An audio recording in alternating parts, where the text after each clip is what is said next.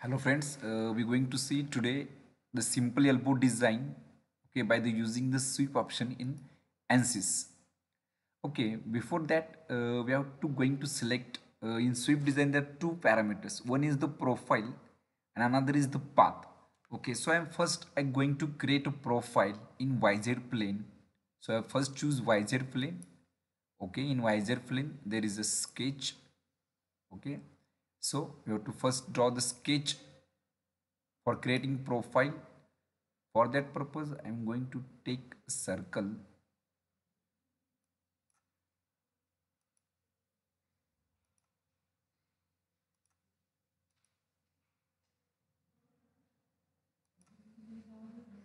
Okay, so here we am going to producing profile first. Okay, I'm not taking the dimension.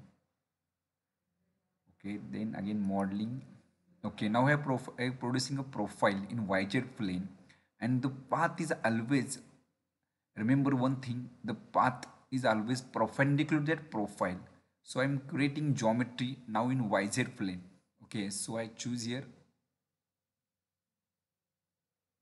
XY plane. Sorry, if you see here XY plane, in the XY plane again for path I'm going to draw sketch. Okay, before that you must remember your sketch is always show. Okay, so you can easily modify the dimension. Now I'm creating path, sketching. Okay, so I'm preparing here polyline. So line is must be is horizontal, then some is inclined.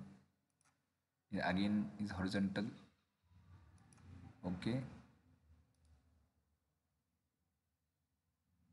open end. Okay, constraints, make sure all the lines is horizontals. Okay, is making some angle is there. Okay, we're just going to producing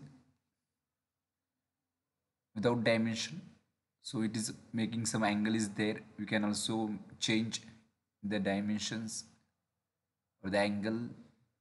Okay, now it generate. I go through the sweep option.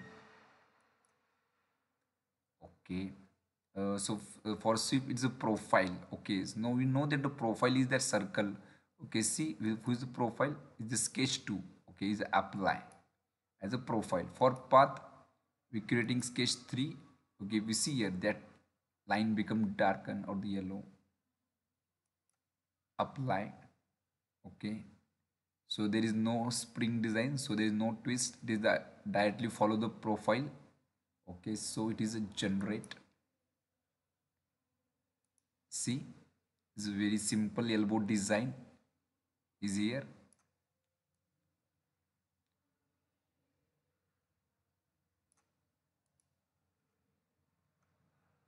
Thank you.